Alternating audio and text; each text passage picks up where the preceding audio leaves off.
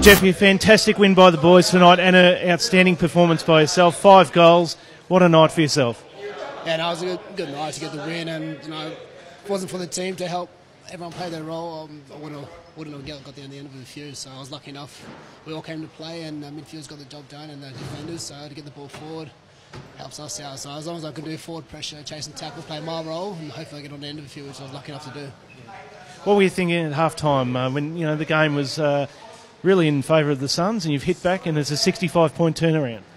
No, we weren't really thinking much. We just knew the way we know how to play, and was lucky enough it planned out the way we wanted to do. So we just stick to our structure and know what we can do, and it worked out for us at the end of the game. How special was today for you and leading up to this match?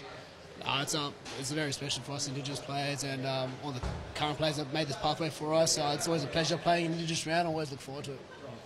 And how will you celebrate this match?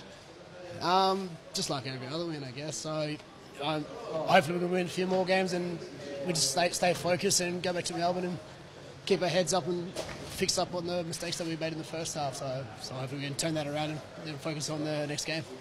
All right, mate. Well done. Fantastic game, and all the best for next week. Thanks, man.